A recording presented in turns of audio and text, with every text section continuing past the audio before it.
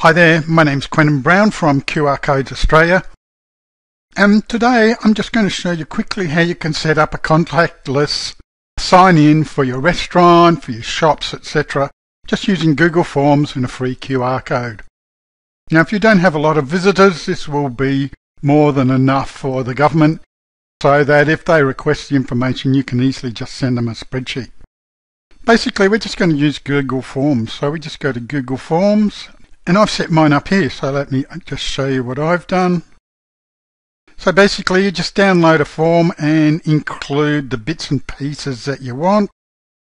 I added a header to mine, and then I get a link from that.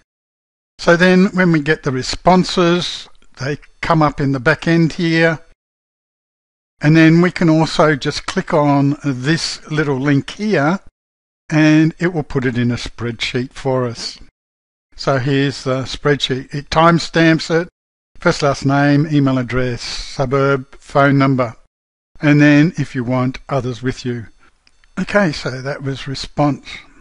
So here are our questions. And to add, you just click on this little icon here. To change anything, you just click in the form and you will get a bunch of things you can do. So you can change the answer if you want, and use checkboxes, etc.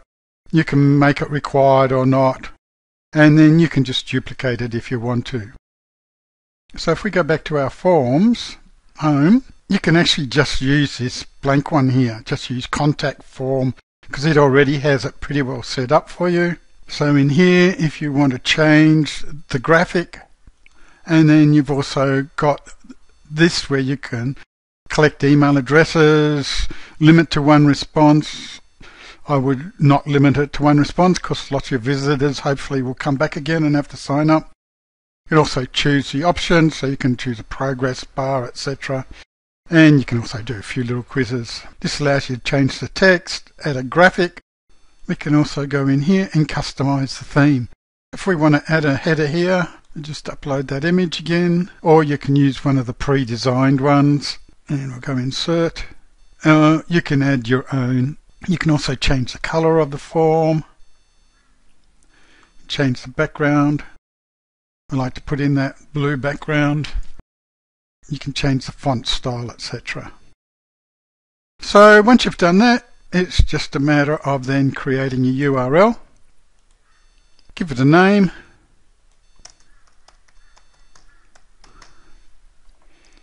You can give it a short description if you want. You can put in a disclaimer there. Now that we've got that, so I'll use mine in this one. So now I want to send this, and so I want to get a link.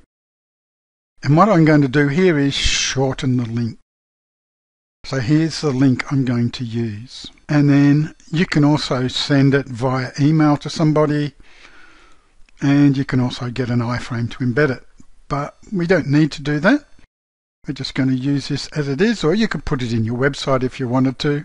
I'm now going to go to QR Codes Australia. So here I am at qrcodesaustralia.com.au. I'm just going to go to the generator. Once I've gone to the generator, I'm just going to go down the page here. I'm going to choose URL. And then I'm going to put that URL in that I just copied from the forms, and I'm going to just generate it. Now if I scan this QR code, it will now go to that form. So I can just click on it and save image as, and save it to my site. Then I can print it out on a form, I can email it, I can put it in the window then. Lots of people just print it out and add a little information saying you need to scan this code and fill out your contact information, and you now have a contactless sign-in form which will save it all in that database for you.